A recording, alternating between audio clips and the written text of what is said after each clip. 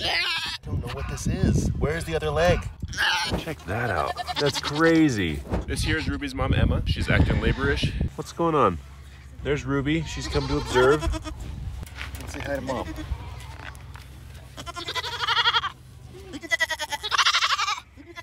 She's been pushing for a while with no progress, so we're gonna see if we can help her out a little bit. I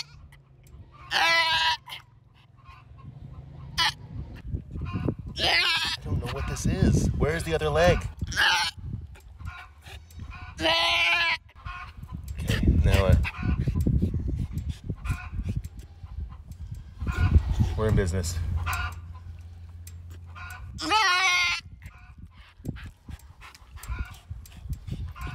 That's the back leg. Where's the other one?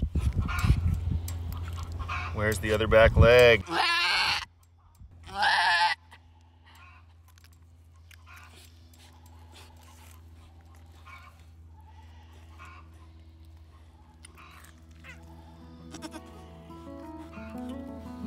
Good deal. This was what was presenting. So I could feel the hip, but both of the legs were in, and there's no way that she can birth it out that way. There's another one.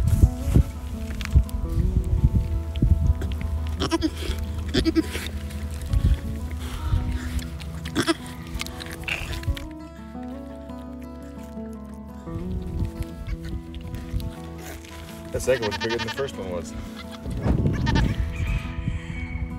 The foot looks buckskin. There's the nose.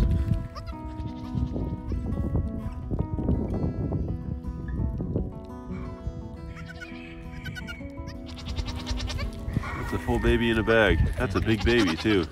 Check that out. That's crazy. There's the mouth. There's the your eyes. bag.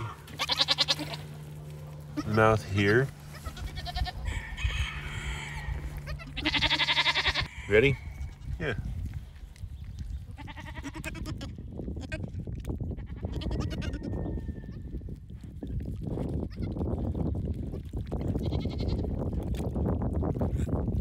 Slippery.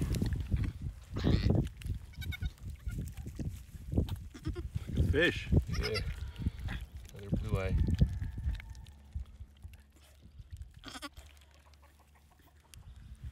So that was our most complicated birth that I've had to help with. They have to present with a leg or a head, typically a leg and a head or both back legs.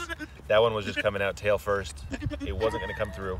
So I reached in and hooked a leg and then reached in and hooked the other leg and pulled them legs first. Typically when I have to help, the baby will come out head first with no legs and they get stuck on the shoulders.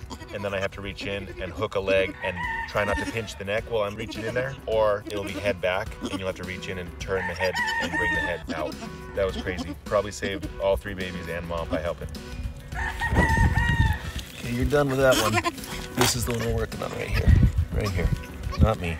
There you go.